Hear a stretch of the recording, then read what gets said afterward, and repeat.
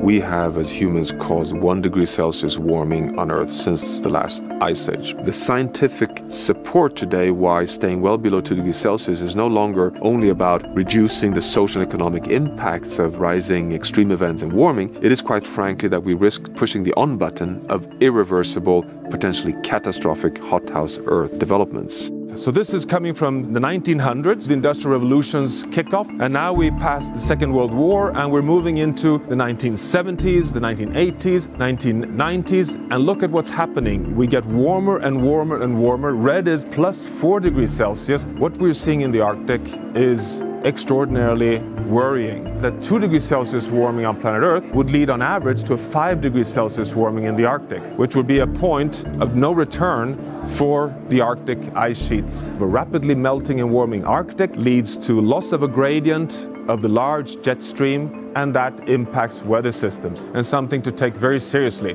Where all the systems on Earth, from the jet stream to the whole ocean conveyor belt, the Amazon rainforest, are systems that regulates the state of the planet, and that these systems have tipping points. We have mapped 300 tipping elements in the Earth system. They're completely interdependent. They are the ones that regulates our ability to stay within this golden era of the Holocene. Our fear is that because all systems are connected, that if temperature rises with 0.5 degree, that can connect to more resilient systems that could then cross a tipping point. And you could get a domino effect where 2.5 could become 3, 3 can be 3.5, and it could go on until a point of not stabilizing until we are in a hothouse Earth state of 4, 5, 6 degrees Celsius. If we go to 3, 4 degrees Celsius warming, we cannot exclude, as shown here in the Gulf of Mexico, to reach this point of 10 meters sea level rise, losing large parts of Miami, large parts of Florida, and basically the Mexican Gulf as we know it.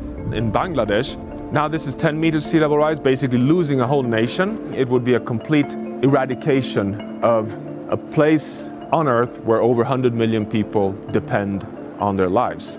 Now the food system is central here because overconsumption of processed, unhealthy food with larger and larger sources of animal protein contributes to global warming, loss of biodiversity, and ecosystem change.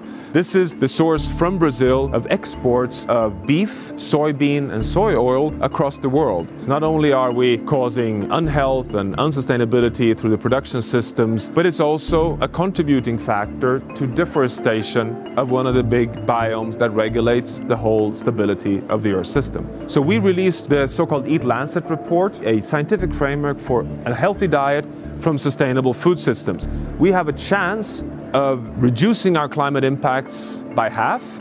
So it is a flexitarian diet, increasing plant-based proteins, reducing quite drastically red meat, but giving in the order of 5 servings a week of animal-based protein, 2 from fish, 2 from poultry, 1 from red meat.